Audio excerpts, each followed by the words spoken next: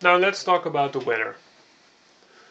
We've already seen that EasySky dynamically toggles between different weather scenarios, but you can also disable this if you would like to.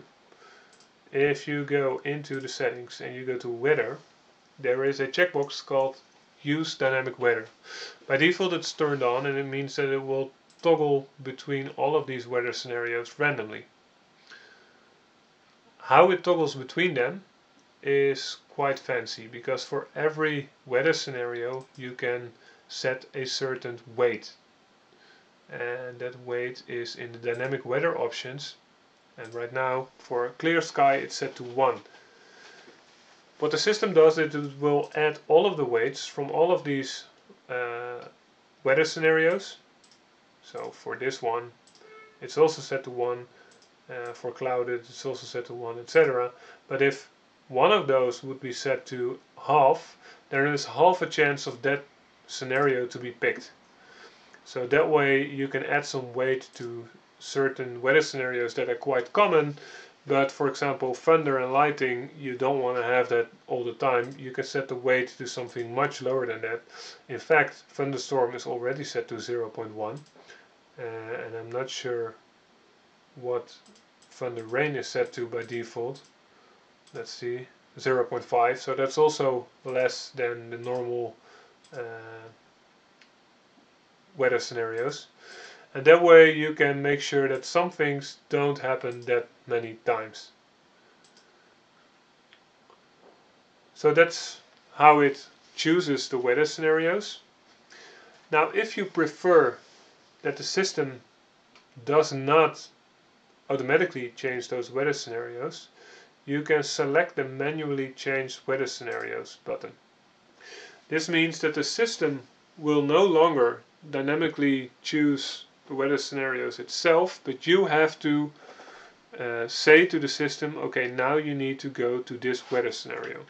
And the way you can do that is by calling a function.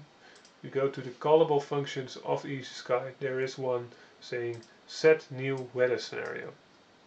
You can call this from any other blueprint, and the new weather scenario that you want to select, well, you could either create your own preset, so you can do make weather scenario from make weather scenario struct, and here you can set your entire own struct if you want with a weather scenario.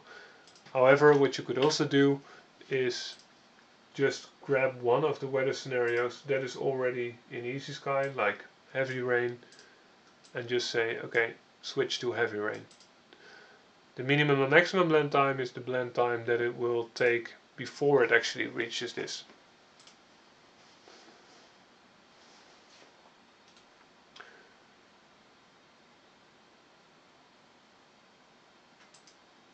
The next property, the minimum max weather scenario change delay, is when this is not turned on, so when it's not manually changing weather scenarios, but when it's automatically changing weather scenarios, there is a delay between when it finished transitioning to a new weather scenario and picking a new weather scenario and changing to that.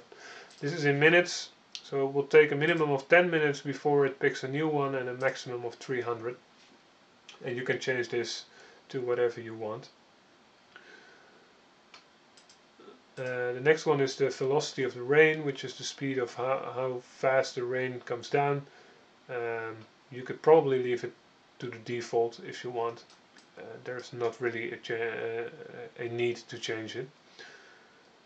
There is a checkbox use wind particle, and for that we need to have a look at the rain. Let's pick one that's not so foggy. So medium rain for here. And if we enable that, then we will see some streaks of wind coming by. There we have one. And it looks pretty good in the forest. However, if you're in a city or something, it doesn't look that good. So by default it's turned off, but if you want you can enable it. It's a little bit more of a weather effect, which looks pretty cool. but it's also quite overdraw heavy, so it could be quite expensive. That's why it's turned off by default.